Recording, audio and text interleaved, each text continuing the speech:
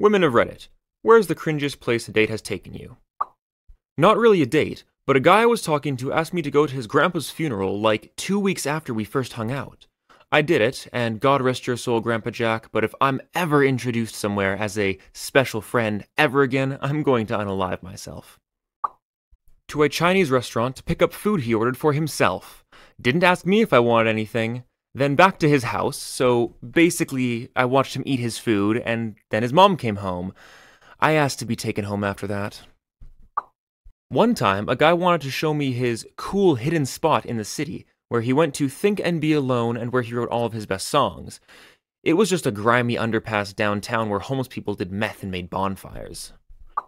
I once went out with someone who was a year or two younger than me, and he must have been intimidated by our age difference or something, because he picked me up and we proceeded to cruise north, after we'd made plans to head south and grab lunch somewhere in my hometown. After 30 to 45 minutes of him missing every exit for miles, and saying almost nothing as I awkwardly carried the conversation by sharing random stories, I politely asked, "Hey, where are we headed?" Finally he admitted, "I don't actually know where the place you want to eat is." "Why didn't you ask me how to get there?" "I don't know." "Why don't you just give me a lift home then?" "Okay." I still don't really understand what happened, but it was easily the most awkward date I've ever been on. It was our second date, and he asked me if I wanted to come over to his house to watch a movie. I knew he lived at his parents' house, but they had an in-law suite, so I assumed we would just be hanging out in his portion of the house.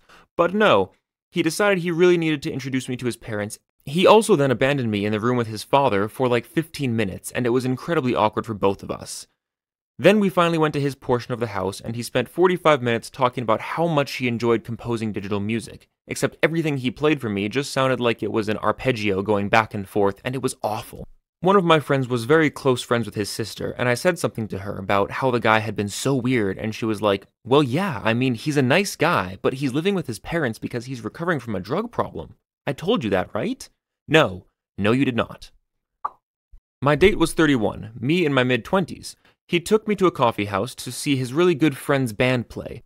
I know, that doesn't sound cringy, but his really good friend was a 17-year-old girl.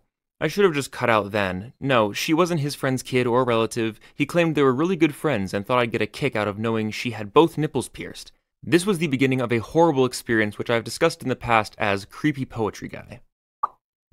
My cringiest place has to be a shared frat dorm to watch his buddies bet and race cockroaches. During the coffee portion of the date, he joked that he made winning roaches. I later learned that it wasn't a joke, and he didn't mean marijuana, but the bugs. That's what he and his buddies did for fun. It was so gross, but they legit made this cute little obstacle running track for the roaches, and it was way more crowded than I thought. Those dudes really got into their little gambling ring. I can't stand roaches, though, and he just let them crawl all over him. His room was full of little insect breeding tanks, too, all beetles and roaches. Their scuttling sound ate up the silence in a way I just couldn't stand. We were way too early for the cinema, and so we ended up going to Tesco. It was an awesome first date. We ended up trying on clothes and shoes in the aisles, and we both had pains in our faces from laughing. We did eventually make it to the cinema, and afterwards, it all led to some very hot sex. He took me to his friend's place and played video games, ate, and just flat out ignored me. I left 20 minutes later. A church activity. A guy used me to try and reactivate me in the religion. Costco to walk around and try samples as appetizers. Then the food court. It was high school though, and we were just broke kids, so I thought it was actually a pretty good date, all things considered. McDonald's. He thought he was going to screw me in his car afterwards. Farm boys are so romantic. His house to watch him play guitar because he forgot that he didn't have money to go out. An older guy took me to a concert that ended up being dad rock with a bunch of old hippies, and I left because it was so bad. The age gap really showed itself there. I ended up in the nosebleeds chugging my second beer watching him from above as he found a gray-haired woman on the floor with a sweeping skirt to dance with and a goofy-ass smile on his face. I called an Uber and dipped. To his house to meet his entire family. As a surprise, on the first date, he proceeded to get wildly drunk and told them all I was his girlfriend. I couldn't get away from there fast enough. They were all nice though, but it was one of the longest, cringiest dates I've ever been on. Oh, I have a good one. I went on a date with a guy I met online. He was a couple years younger than me, but I figured 2 years younger wasn't that big of a deal when we were both in our 20s and it was only one date. Boy, was I wrong. We met at Starbucks, and he asked me to pay for his coffee. Okay, I guess, so I pay for our coffees, and we just start talking. But then he starts asking me about my career path and to advise him. All I could think was, what the f***? He kept messaging me after until I blocked him. I've never been on a date, mostly because I'm not very likable, so no one approaches me. But one guy did try asking me out once. He wanted to bring me to his house for a party with all of his friends who were all men. It's not cringy, but it's definitely a nope situation for a lone woman. A fucking gas station.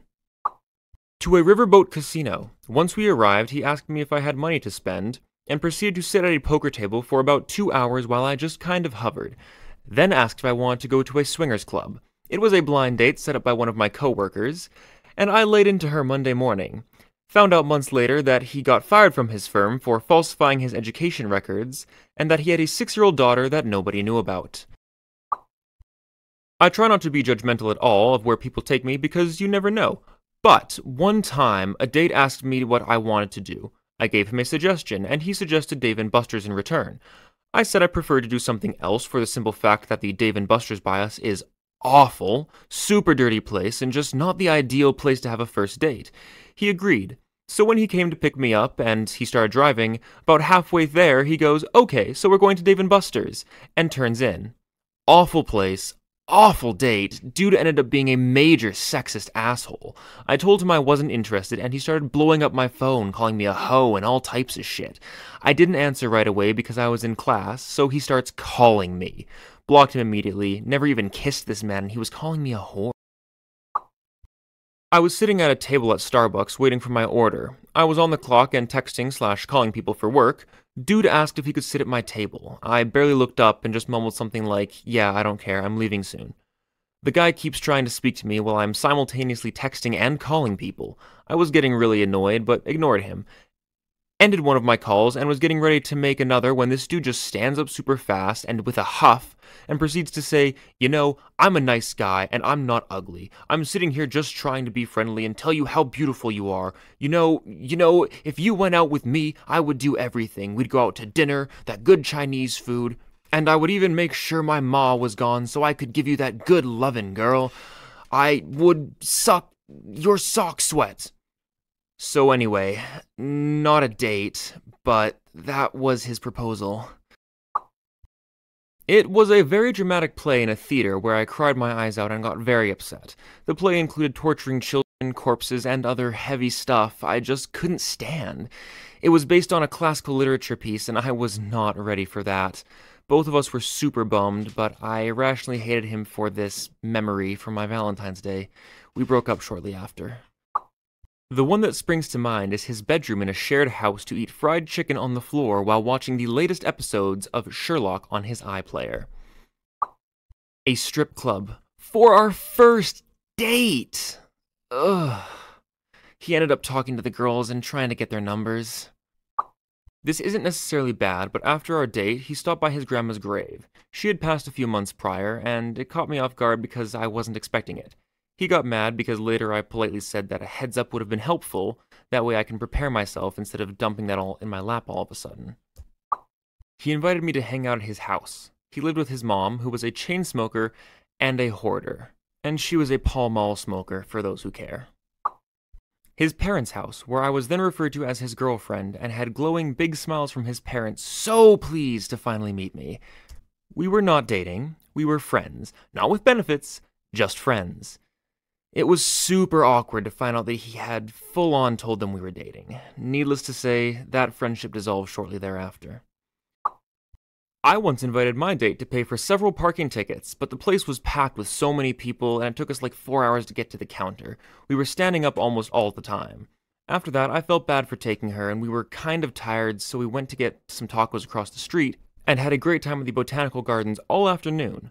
We ended up drinking beers and sharing a huge plate of french fries with bacon and cheese and laughing all night. After that, we started going steady. That was 5 years ago. We are still together. Met a guy on a dating app and we planned to go to the movies for our first date. So I got all dressed up and was excited only for him to tell me that he didn't want to go to the movies anymore. And we ended up just driving around the neighborhood. I definitely blocked him after that. A shipping container in the middle of f***ing nowhere. Thought I was going to die. He wanted to buy it for me and turn it into a house. It was our first fucking date. And even worse, I had never met him before as it was a random online hookup, so of course I said no. He then asked me if I could take the blame for a speeding fine he just received, because he had no points left and would be going to jail. I'd politely declined that offer too.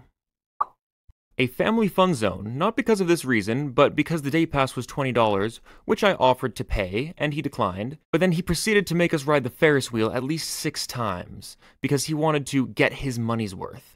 I ended up puking from all the motion sickness. He got upset that I puked the hot dog he bought me. Worst date ever. I get some laughs now and then when I think about it, but I kept offering to pay, which he would politely decline, and then be upset that he spent his own money. It was so strange. A rifle range in 40+ degrees Celsius heat with 3 of his mates. I'd never met any of them. In Newman, a very isolated town in Western Australia. I was wearing a dress and slip-on shoes, assuming a lunch date. But hey, I got to fire a gun. Why waste the opportunity, right? In hindsight, I should have bailed after that date. After the birth of our twin girls, he gave me a 10-kilogram box of washing powder for Mother's Day, and PTSD.